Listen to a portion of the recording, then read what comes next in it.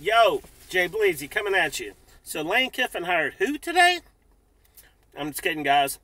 I actually don't know a whole lot about these coaches, Durkin, Partridge, Finley. I know about the past, about Durkin and the incident at Maryland.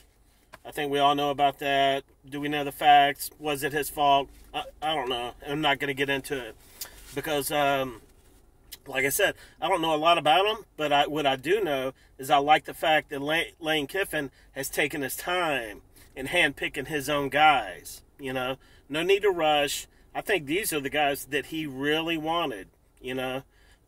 Props to Mike McIntyre. He did a great job when he was here. He'll be fine.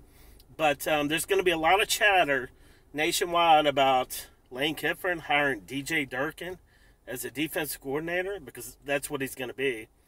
But guys, let's forget about it. We're on the Lane train. The Lane train is rolling. He's handpicking his guys. Let's rock and roll. I like Finley because he's going to add that tight end dimension. That's his background. We underused Cooley and Knox big time in the past. All the Rebel fans know that. I would have loved to have seen Cooley get a lot more touches. But let's just keep rocking and rolling on the Lane train. These guys are supposed to be really good recruiters. And so let's finish strong. That's what we need. And I heard Lane Kiffin said there's still a lot of great recruits out there. That's quote unquote great recruits is what he said. So let's see you go get them, Lane.